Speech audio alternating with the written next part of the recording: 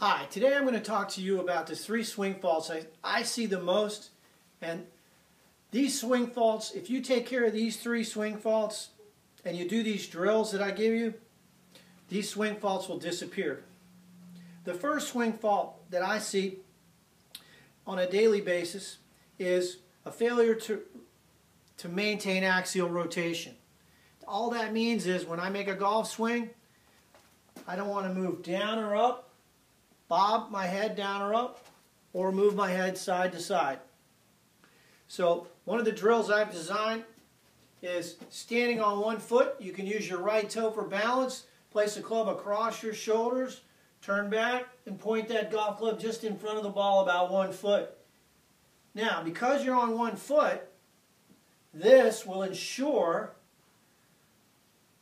because you're on 1 foot, this will ensure that your head stays still, because what will happen is if you're not on balance, you'll fall over. And if you can't maintain your balance, more than likely you're moving your head excessively. So I would do that drill. You can also use a unstable surface like a balance disc. I use these with my students all the time. I have them balance on the disc. They can use 1 disc or 2. Take a swing back and swing through. So you can do that on 1 disc, or, excuse me a second,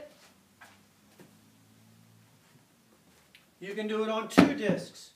And this is a lot more advanced, because now I'm going to use these discs like so. I'm going to place them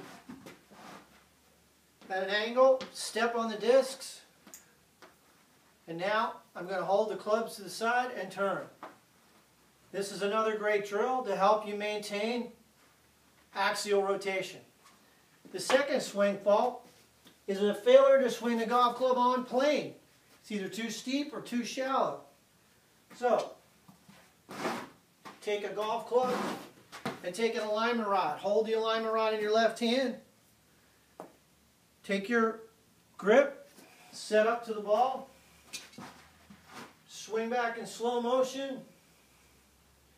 And make sure you get that alignment rod parallel at the top. And make sure that alignment rod runs right down the target line. On the backswing and on the downswing. The club should be parallel. That alignment rod should be parallel, halfway back, and parallel at the top. The final drill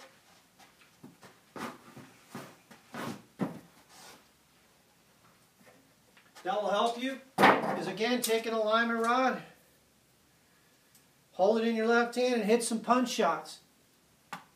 If you don't hit your rib cage here, then your impact condition is good, because you always want the handle in front of the left hip.